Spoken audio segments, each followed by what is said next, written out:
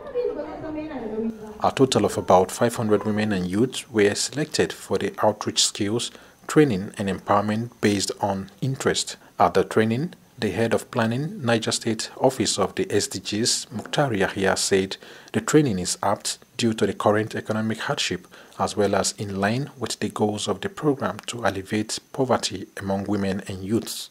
It is expected that this training should aid in one of the goals of SDG, which is poverty alleviation, right? And then, of course, health and well-being also.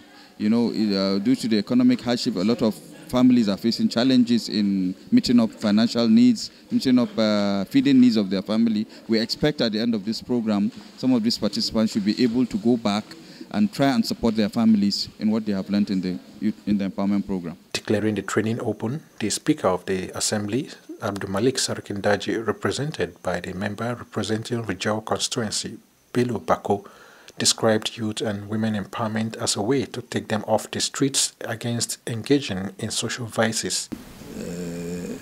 Misbehaving in the town, doing whatever they like, attacking many people in the town.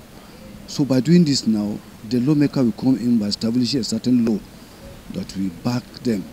Anybody that is asked to come and do this exercise and you feel you cannot do it and you are caught doing one thing, then you will be punished.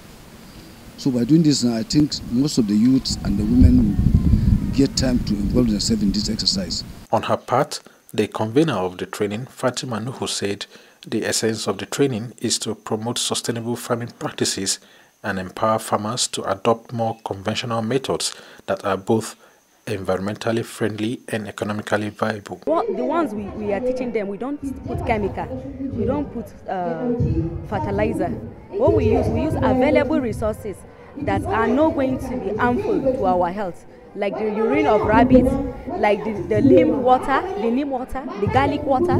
These are what we spray in the garden. We don't use chemicals. According to the organizers, the training is to be done in batches and with adequate monitoring and evaluation team put in place to regularly check the progress they are achieving.